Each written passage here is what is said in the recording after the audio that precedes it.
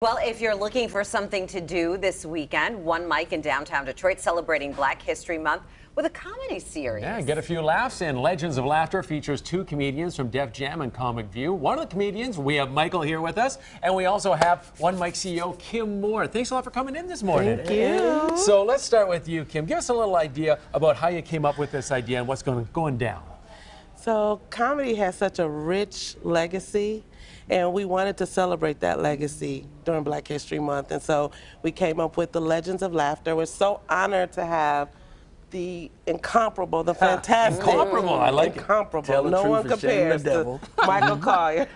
I'm so honored. He is the first week, he's on our first weekend of shows at One Mic. One way to kick it off. Fantastic. So, Michael, what do you think about being here in Metro Detroit? And tell us a little bit, give us a sneak peek of the show. Completely blown away by all of it. First of all, I love Mike Epps. Mike Epps has opened this club that's fantastic. It's beautiful in every way. You still have the cereal bar? We still have the cereal bar. They have a cereal bar. It's a whole bar with nothing but cereal. Every type of cereal you can imagine. It is phenomenal. But the place is beautiful. It's over 200 seats.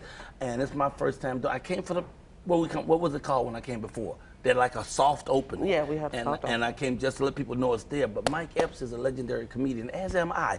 And for me to have this opportunity to come on to Detroit, I love Detroit. I'm from Chicago, Projects, Robert Teller Home, 4352 South State, Apartment 9 on that. So Detroit is just like Chicago, but you just take a left at the corner. So to be able to come here and tell jokes and to move my books too, because I'm also an author. I have a new children's book called Little Bobby White. It's about a little kid who always wins because he always chooses to do the right thing. Yeah, I deliberately call it Bobby White, but you see, it's a black kid. Yeah, I see it. Because it has nothing to do with the color. It has to do with a lesson that we're not teaching anymore. That children needs to be taught the lesson to be good, for goodness sake. Just be good. And we don't teach that anymore. And right actions bring about right results. But me, I'm 37 years in this game as a comedian. Me and Mike go way back. We got Alex Haley's. We got roots. I knew Mike Epps when he had no money. Now he rich enough, man. He loaned Jesus some money the other day. He rich. So I'm just happy to be here. I do motivational comedy. I talk about my family. I talk about love, you know. I've been married now 113 days to the greatest woman in the whole wide world, and she owns the #1 soul food restaurant in Winston-Salem, North Carolina. Incidentally, I want to apologize to my mama when I say this, but this woman makes a better salmon croquette. Oh, you're gonna get in trouble. I hope Mama's not watching You this are morning. going to get in trouble. She held that title for 64 years, but to be able to come here, to come to a great city like Detroit, to a brand new great club, and to be the first one on the first show, the headliner, is a supreme blessing, and I'm very honored to do that, you know? Yeah, it's going to be a fantastic, and it starts off with you. Now tell us, you said you've been around a while, 37 years. Oh, yeah. So, you know, voiceovers you've done, a bit of acting as well. Yes. You're an author. You come back to stand-up all the time. What is it about stand-up that you really love? I never leave stand-up. I don't come back to stand-up. You don't come back, that's right. It's been the I constant. go to other stuff, but because that's my center and my focus. It all began with comedy for me, and I think that comedy is healing. If you can laugh through a thing, you can get through a thing, no matter what it is. So we're actually having an opportunity to heal people. And I'm an addict. I did crack for 23 years. And come March 1st, I'll have 14 years of pure sobriety. So in my act, I get to talk about my addiction and my recovery. So I get to heal people, while at the same time, they keep giving me money. Oh, it's beautiful. It's a beautiful thing, you know. And good trade. And now we're doing a book. You know, my first book was on my president, Barack Obama. Funny thing happened on the way to the White House. I knocked on the door and a brother answered. And then, and it's a classic, I only sold 14,000 copies, but we still push them.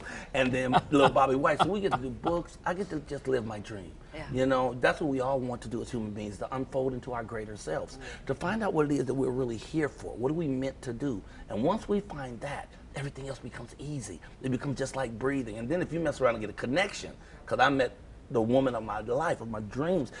In the Hebrew faith, they say it's a thing called a besherta, where everybody's perfect halves, the souls. But when you find your half, you become whole, and you never look again because your heart sings a royal song. And people say, well, if that's true, why are there so many divorces?